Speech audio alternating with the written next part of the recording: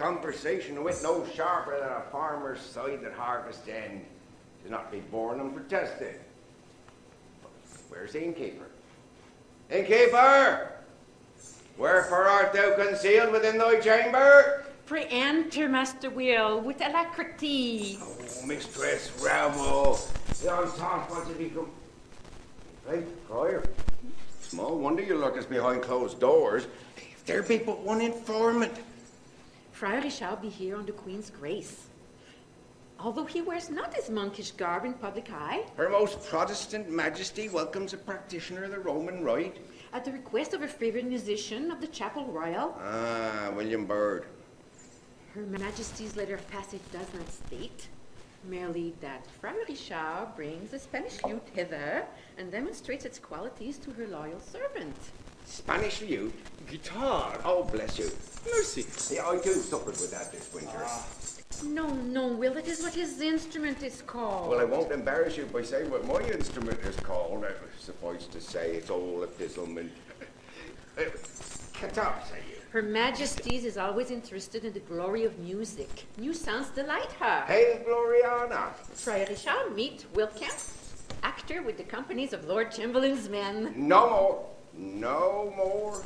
Yes, pleased to meet you, Friar. I see. What mean you no more? I have retired, Mistress Revel, from the company of such as Richard Burbage and William Shakespeare. And the new Globe Theatre? Shall open its doors without Will Kempes Jigs to enliven its fare. And without his £40, I have withdrawn my money and myself from the Globe, the theatre, not this earthly orb, though I have as yet at hand no employment with which to sustain myself. But £40. Oh, how can a man last in that? But come, Mistress, lift my spirit with a song. And lift the spirit of those tosspots young. Come, make them sing and bring forth some enlivenment into their melancholy society. What shall I? Early one morning? Late, Mistress, 'tis late this evening. The song, Will. Aye, the hour matters not. Oh, Friar.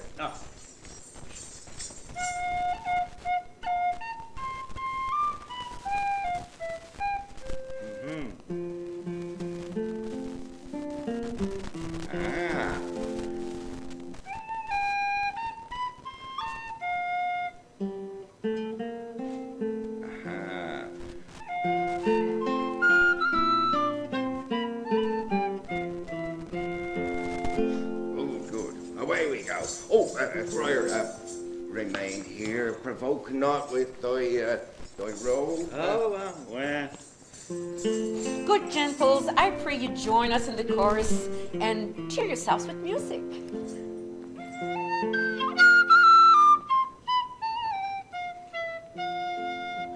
Early one morning, just as the sun was rising, I heard a maid singing the valley below. Oh, don't deceive me, oh, do not leave me. How could you use a poor maiden so?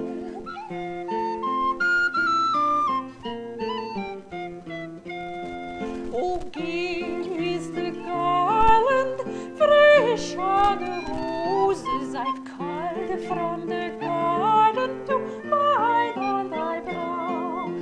Oh, don't deceive me, oh, never leave me. How could you use a poor maiden so?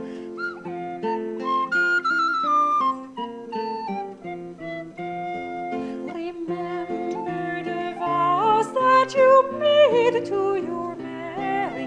Remember the bower where you vowed to be true. Oh, don't deceive me, oh, do not leave me. How could you use a poor maiden so?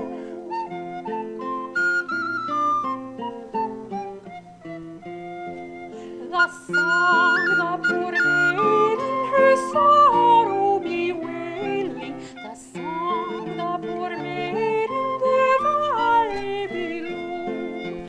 Oh, don't don't deceive me. Oh, never leave me. How could you